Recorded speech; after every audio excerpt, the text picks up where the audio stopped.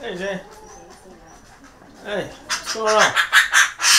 Hey. Longtime friends, Dr. Hodges and Dr. Ferguson, have been taking care of animals in Georgia for more than 2 decades. Spend just a few minutes with them here at Critter Fixer Veterinary Hospital, and you'll see they kind of have a Dr. Dolittle vibe. Definitely that vibe. You know, I would like to think I can talk to animals a little bit. On the day we visited Critter Fixer Vet Hospital, the docs and their staff performed 15 surgeries, which included removing a tumor from a rabbit's jaw and fixing a broken leg.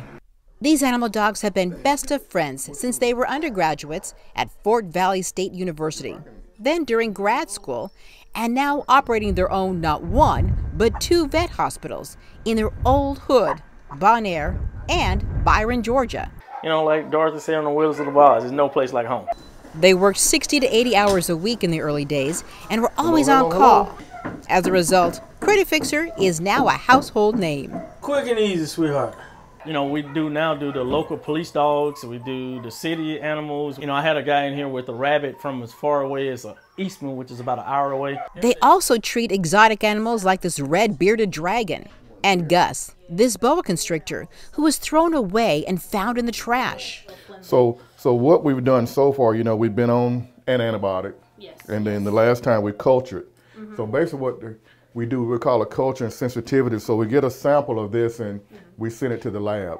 They are country boys who believed in themselves.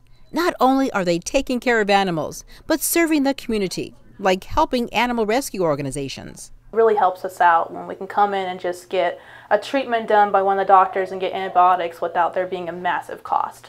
Many of their patients have been coming to Critter Fixer Veterinary Hospital all their lives. Seems like you're really busy now. Yes, we are. How busy are you? Well, we've been in existence for almost 21 years, so you can imagine the clientele that we've built up. We've gone from a little small, probably 400 square foot building to 2 over 4,000 square foot buildings. When they first started, Doctors Ferguson and Hodges were the receptionist and kennel tech, as well as the vets. Their passion and love for animals has translated into fulfilling a childhood dream. I've always wanted to be a veterinarian. I want to be a veterinarian since I was probably 7 or 8 years old. And what happened is we had a dog that was loose. He was running and he got in the road and he was hit by a car. So what I did is, what every child does is you try to make things better, you go grab some alcohol. So I grabbed this alcohol, a little towel, put it on, cleaned the dog up, and he got better. Now looking back on it, he was probably gonna get better anyway, it wasn't that bad. But whatever happened then, my thinking that I made him better, it lit a fire in me that I wanted to become a veterinarian. But their profession doesn't reflect the community they serve. Dr. Frederick Douglass Patterson founded the Tuskegee School of Veterinary Medicine, Hodges and Ferguson's alma mater, in 1944, which has graduated about 75% of African-American veterinarians. But today, less than 2% of all vets in the U.S. are black. We're in the 21st century. This is 2020, and we're having this discussion about representation. Yes. Does it surprise you? It shocks me, quite frankly. It's funny that you asked that. It shocked me, and it did. I only knew about 4 years ago. I was at a veterinary conference when I first heard those numbers.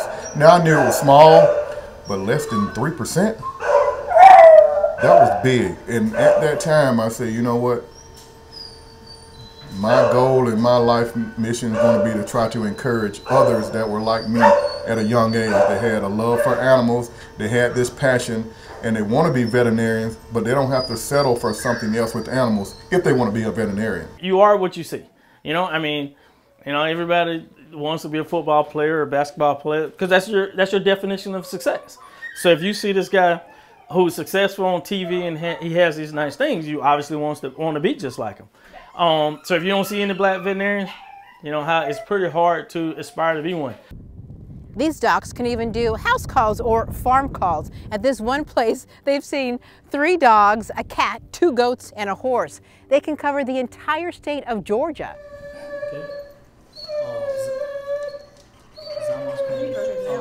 So what's happened is we've overextended, and the biceps tendon here is gotten stretched. So we're gonna put a cortisone shot in there and strict risks. And they were so compassionate.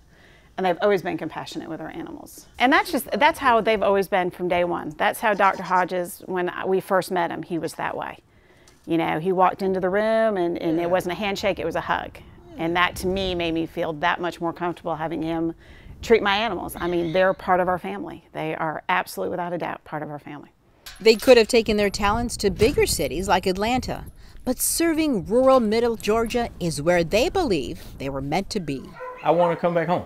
So I wanted to provide good veterinary care here in Middle Georgia. And I also wanted to, you know, show kids that from my hometown that anything is possible. Critter Fixer Vets or what? We country strong, baby. Country strong. Country strong. Tamara Banks, Black News Channel.